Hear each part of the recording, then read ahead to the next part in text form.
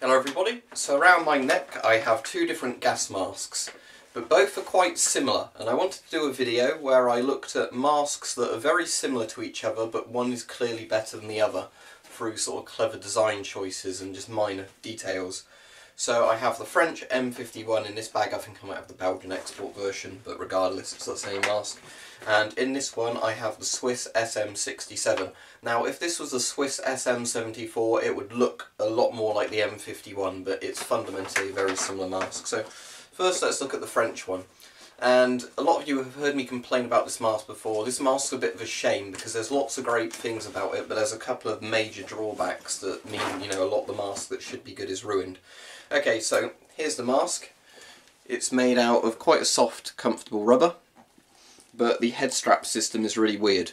You can tighten the straps at the top and the sides of it, but not at the bottom. And on the bottom, it hooks on with these sort of little hooks. So it's a mask that sort of, it looks like you can sort of tighten it there. You can, because there's a buckle, but you can't tighten it in a way that I think would, serve the mask very well. So it's a weird strap system is what I'm really trying to say. It does have one of these though, so you can pop that around your neck as well. Now this mask is fundamentally incredibly simple. You have an inhale valve coming through there. It does have Tissot tubes on both sides, so that's a plus, so it doesn't really fog up, or you can at least defog it when you breathe. But the weak point, as I've said in all my videos regarding this mask, is under this cover is the exhale valve.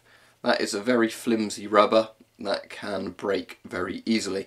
In theory you could repair it. People have said, they've taken GP5 rubber and done it with that. You could just get a bit of rubber, cut it to shape and repair it. But it's kind of a shame that they went to a lot of effort with some parts of the mask, like the rubber on here, and then they cut the rubber so thin there that it was, a weak point of the mask. Obviously these weren't intended for use in service as long as they were in service, but that was more of a problem with French military funding than anything else. So I'll pop the mask on.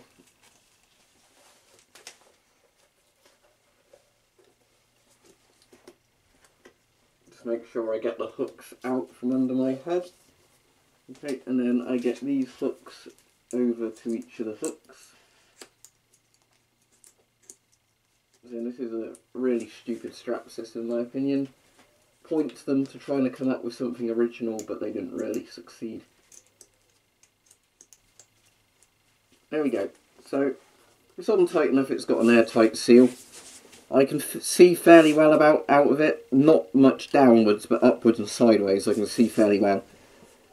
So the mask is cheap, it does its job, and it's, I guess, fairly effective for what it is. As I said, it's just a shame that the exhale valve is just pure crap. But it does defog when I inhale. No inner mask, so it fogs up. No oral nasal cup, but if you put some anti-dim paste on the inside, you'd probably find it wouldn't fog up very much and it would completely clear every time you inhale. At the moment it completely clears every time I inhale, but it does fog up quite a lot on exhaling. So anyway, that's the French M51. So, what I'm going to show you now is the Swiss SM67. And I will demonstrate to you how that other mask, despite looking very similar, works a lot better. So here is the Swiss SM67, and let me just do a side-by-side comparison with the other mask. So this one takes the filter there, so it's still kind of downwards, but with this one it's more at the front than actually completely at the bottom. But you see, both masks have a very similar profile. The exhale valve on this one goes straight down, but as I said, with the Swiss SM74 it's actually on the nose area, more similar to the M51, but both masks fundamentally have quite a similar design. Now let's look at what makes this mask better. Firstly, it's got proper fabric straps, the stretchy sort of elastic ones that are both comfortable and work. You've got an actual chin rest in there, so your chin doesn't go too far into the mask. And one of the things I really like with this mask is how it's shaped. The eyes sit very close to your eyes, so you get the best field of view possible, but that also prevents some fogging, because this doesn't have any sort of Tissot system or anything like that. I've got some anti-dim paste on the inside, but you probably think, how does this mask work well without that? Oh, it's simply because the mask sits so well to your face, it doesn't need any of those things. So I'll put it on and do the straps up.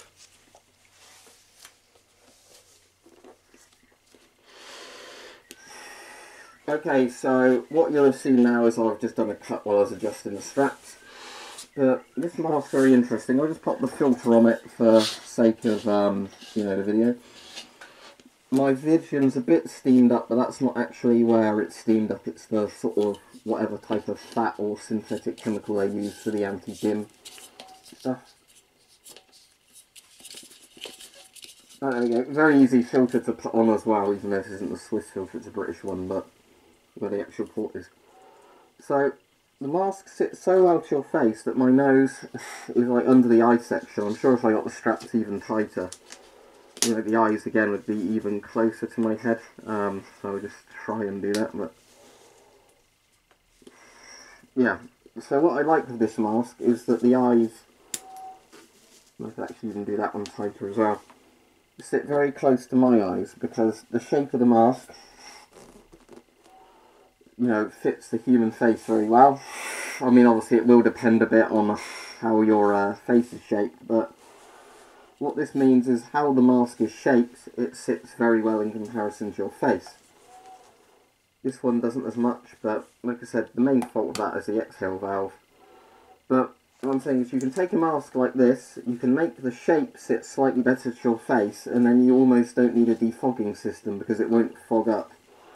Because the hot air is trapped in the lower section of the mask, the inhaling and exhaling is purely down this end, not the top end. So, I said this is a very clever design for a mask, and I really like it. It's one of those masks that seems primitive, but it's been cleverly thought out. I guess that's very Swiss, they've gone to extreme lengths to engineer something very well. So, hopefully this video is sort of... Can I get that off without undoing the straps? Just about. So, hopefully this video has pointed out how you can have two masks that are conceptually very similar, but due to clever design choices you can have something that's much better, with one than the other. As I said, if I had the SM74 it would look closer to this M51. Again, I don't mean to keep shitting on this mask because it is... I kind of like it, it's a real shame that they couldn't have done a better exhale valve. And maybe put a very primitive oral nasal cup in. But as it stands, yeah, it was adequate when it was made. It's just the French kept them in service for far too long and didn't make new ones or replace them.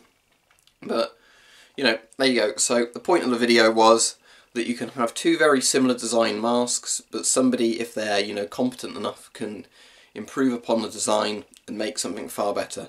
Like I was saying in the other video with the American M9 and the Finnish M61s, how the Finnish M61s had the sort of things that made them both more comfortable and made a better airtight seal, just with some, very small changes made to the masks. But there you go, that's how you can have two masks, but one can be far better with very little changes.